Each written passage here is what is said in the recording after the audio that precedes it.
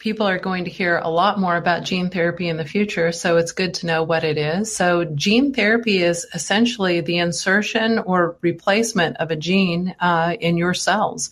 So your genes are hold the basically the blueprint of who you are and what you look like and vastly how you function.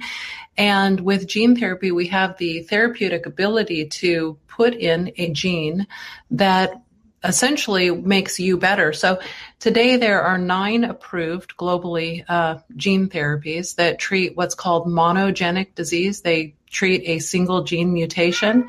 And then my company is interested in putting together what's called gene therapies for complex disorders like aging. Yeah, and that's why the controversy hits the road. So don't think, folks, that there is no approved gene therapies. There are for particular diseases.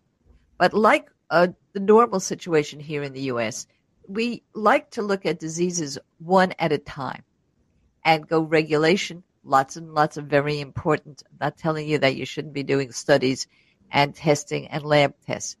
Then it gets regulated and then it gets approved. But aging is not a disease in this country.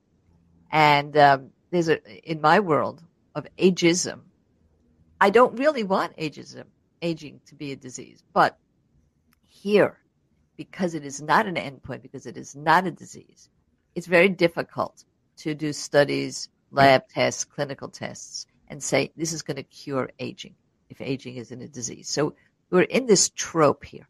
Now, you do believe that aging is a disease that could be cured, which is part of the controversy around you. So let's hear about that. Yeah, well, I mean, probably aging is the most distinct pathology on the planet. Almost everyone with aging eventually dies of the same symptoms. They are basically cordoned off into things like heart disease, cancer, kidney failure, and dementia. It has the same visual signs on the outside and the inside of the body. So even if you look at the brain of an 86-year-old who doesn't have dementia, you will see massive atrophy.